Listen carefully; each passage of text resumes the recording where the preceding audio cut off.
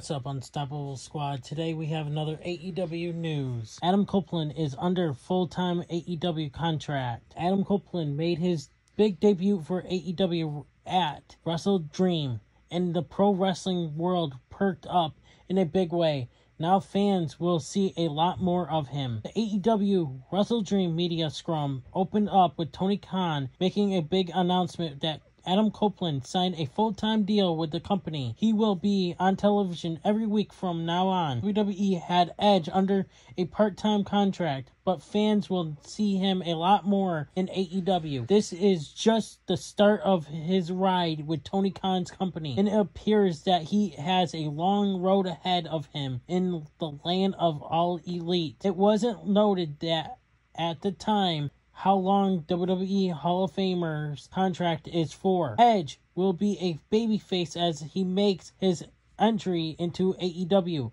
Only time will tell where his road leads him, but he will certainly get to work with a lot of younger talent during this chapter of his career. What's your take on AEW Wrestle Dream? Sound off in the comments to let me know what you think. I'm Unstoppable, and I'll see you guys in the next news.